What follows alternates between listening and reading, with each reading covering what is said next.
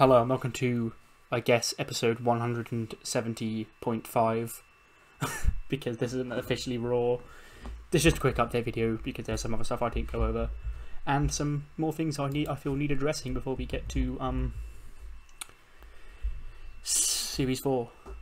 So, SummerSlam was a big hit. I've now finally updated the text at the bottom of the screen. It still has the Wembley background on it for now, but actually I could probably change that right this second. Hold on. No, that's the wrong thing. There we go. Right. Yeah, so SummerSlam finished, and I've just got another couple of things I want to go over before we officially get into Wave of Season 4, because it's going to be a lot different. If you've seen the challenges on the challenges video, which I'll actually leave open for now, because yeah, get more time, because we're not officially starting Raw yet, so I'm not going to officially end the challenges taking thing until Raw goes up, so you still got more time to do that. But yeah, so I just want to quickly go over what we've got. So to start with, there's a roster review that I didn't really go over after SummerSlam, because I recorded the State of the Universe before SummerSlam went live, so I can show off now obviously the new champions and their popularity gain and how everyone's doing on this show. Check out my Major Stars and etc. Wrestler Major Stars. These are our top guys. The Fiend is at 92. He's actually by far the #1 merch seller in the company.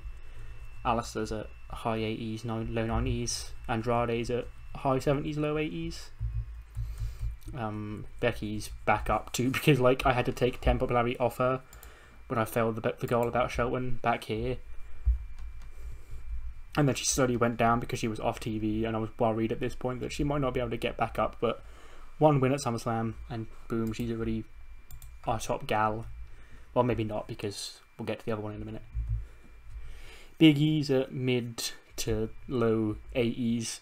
He's got the New Day background, don't read too much into that. I decided to just remake the faction active again, because I feel like they are still all New Day at heart. But he is still going to be on SmackDown as a single star for now. Lashley, as you saw, the rest of the Hurt Business, other than Dio Madden, who we'll get to him in a minute, I decided that Season 4 was going to be the biggest change of any season so far. So I decided that I needed to cut a lot of people on my roster, literally just for no other reason than to make room for fresh new faces. And Cedric and Shelton ended up being two of the ones that I did get rid of. And so the Hurt Business is now by proxy folded, because again, Dio Madden, we'll get to him in a minute, but he won't be able to be aligned with Lashley anymore either. Murphy's at mid to high 80s, Charlotte's at mid to high 80s, Drew's at high 80s, low 90, EO's at mid, a wide range of different 80s. Cross, who wasn't on SummerSlam. Keith Lee, I think he's stayed the same, he might have dropped a little bit. Yeah, he stayed the same from that loss. It was this loss back here that damaged him. Okay. Owens doing fine. Sasha's now made a star because she won the title. Randy, Rhea is also back up here. Roman, Seth, Shinsuke, and The Miz. So yeah, those are our major stars. I don't want to go too far down on this actually, because I don't want to give away. There are some mild roster spoilers about people who may or may not be popping up in the next few weeks. So we'll go down to star, and then maybe well known at a push, but I think one of them might be well known, so it's fine. Adam Cole, AJ,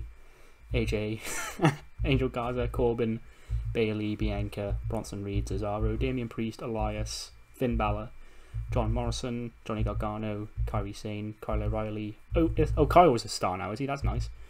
Otis, Ray, Ricochet, Sammy, Joe, Sonya, and Xavier Woods. And then we'll peep down at well-knowns. If there's somebody down here who's not debuted yet, then oops. Okay, I don't think there is actually. That's fine. Got Alexa, Angelo Dawkins, Apollo, Asuka, Bobby Fish, Bobby Roode, Candice, Gable, Dakota, Dijakovic, Dolph Ziggler, Dominic Mysterio, Drew Gulak, Ember Moon, Eric, Grand Metalik, Isaiah Scott, Ivar, Jacob Fatu, Jeff Hardy, Jey Uso, Jimmy Uso, Kofi, Kushida, Liv Morgan, Maki, Mia Yim, Montez Ford, Nikki Cross, Oney Lorcan, Raquel Gonzalez, Robert Stone, R-Truth, Santos Escobar, Sheamus, Shotzi Blackheart, Su Yung, and Toni Storm. And I'm not going to go down to recognisable because there's definitely people that I haven't debuted yet that are recognisable, and I don't want to spoil their debuts. So, that's the wrong notepad. That's spoiling something I'm going to get to in a minute. Also, so we just went over the roster overview. We've done a Superstar Shake-Up, a very mild one. It's not even like, even in terms of like, I did a full draft obviously after Mania, and that was a big shake-up. And then you do the normal Superstar Shake-Ups where a couple of people move. This is even smaller than the usual Superstar Shake-Up.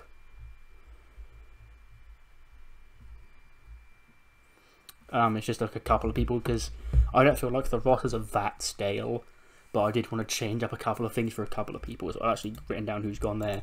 Raw will now host Karrion Kross with Scarlett, Shinsuke Nakamura, I need to call him Shinsuke Nakamura, Shinsuke Nakamura and Rick Boogs, Tony Nese, Death from Above, which is Lince, and Grand Metalik, and also with Cynthia Crespo, I'll put her in now, can't forget about her. We've got Ruby Riott, and then Danny Jordan and Carmella, the Mean Girls with Reggie, all going to Raw. And SmackDown gets Buddy Murphy, Damian Priest, Dio Madden, Elias, Andrade, Kevin Owens, Alexa Bliss, and the Iconics.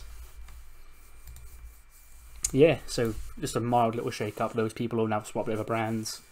And yeah, so moving forward, they will be on those respective shows. You may have spotted a couple of them when I went through the rosters. They've got different roster, but I can go over the belts actually as well. I'm actually in the middle of booking a show, so yeah. Drew McIntyre is the World Heavyweight Champion. He held it for 2 days. Sami Zayn's the WWE Champion 1 day. 83 prestige for Sami's belt and 81 for Drew's. R-Truth is a 24/7 champion. He got it back off that damn Mr. Blobby. 66-time champion. Kofi's the IC champ, 5-time champion. I think his popularity's capped because like he's hit a wall at 70 for months, and he just won a belt at SummerSlam and didn't move at all, so I think he might be capped, but he doesn't matter because he's still like smashing out the best ratings of the whole save. So Red Dragon, Undisputed Era, Fish and O'Reilly are still the tag team champions. Becky Lynch, new Raw Women's Champion. 75 prestige for that one. That's actually doing alright. 62 for the Usos. 85-day reign is SmackDown Tag Team Champions. Only 62, even though it just main evented SummerSlam. Let's check the prestige. It's actually been going up gradually, but not as much as you'd think it would have after that main event. 65 for the SmackDown Women's title.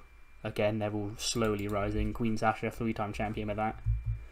Drew Gulak, new United States champion with a 73. That's actually... Oh no, it's not. I thought it was more prestigious than one of those belts up there, but probably just in the SmackDown Women's title. And it's going up and up and up. Drew Gulak won that one. And the tag team champions are Ember and Shotzi. So now, the Mixed Match Challenge, which obviously if you check the description, is one of the ways I've decided to spruce up the shows. We have a lot of the themed shows we're doing, but this one is an old challenge from last season that I always had a plan for the fall. That will begin after the next episode of SmackDown. So there may be a video going up between now and then with the teams in it. If not, then I'll post it on during the actual show. Just a little bracket with all the teams in it. Some fun teams in that, and the show will run like the Mae Young Classic did, where I will put it at the end of SmackDown, which is actually going to be something else to note, because for Season 4, like, I've been forced to expand my roster a little bit more, so I have to find more stuff for people to do, so I'm actually going to be turning Heat and Velocity into sort of like what AEW Dark is in real life, where I will quickly flick through it at the end of the shows, but it will just be a nice way to like borrow NXT people, test chemistry for tag teams, and give momentum to lower card people. Maybe a storyline or two will start on that show, and yeah, but I'll start putting it on the end of the show, starting from next Raw, not the Raw that's going up as the first episode of Season 4, because I've already accidentally started the show and booked main event. So I want to have it scheduled so I record it after Raw. So yeah, like I did 205 Live back in the day on 2016 as well. So yeah, but for SmackDown, they'll be like a month or so behind Raw in terms of that, because Velocity will serve as the home of the Mixed Match Challenge. Unless I decide to put that on a separate show on the network on a Saturday, which then I will conflict with the pay-per-view. I'll think about it.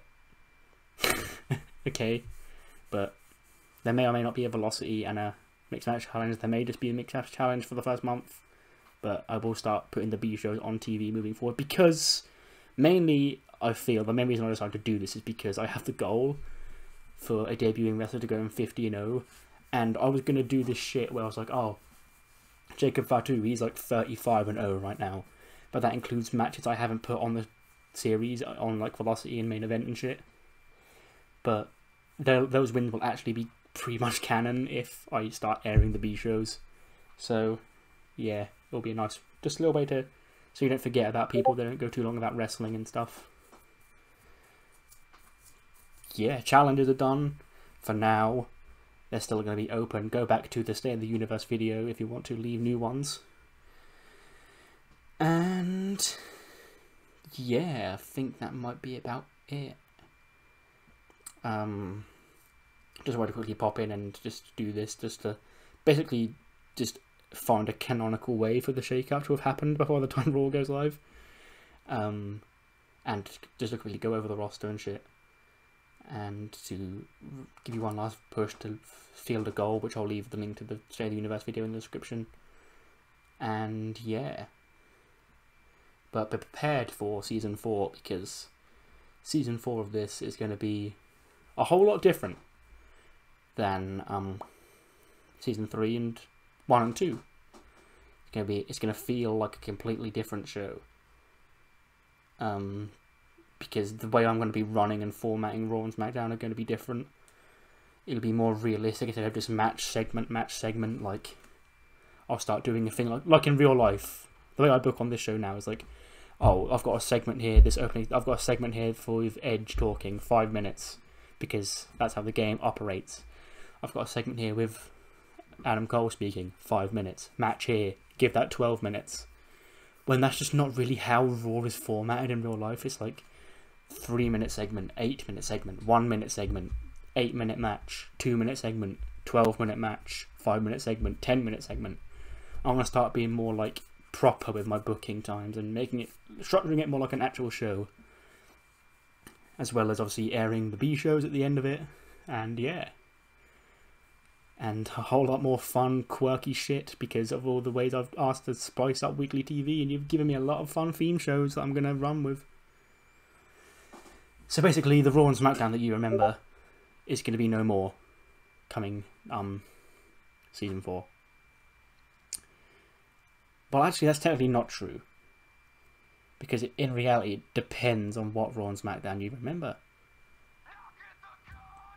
See you for Raw.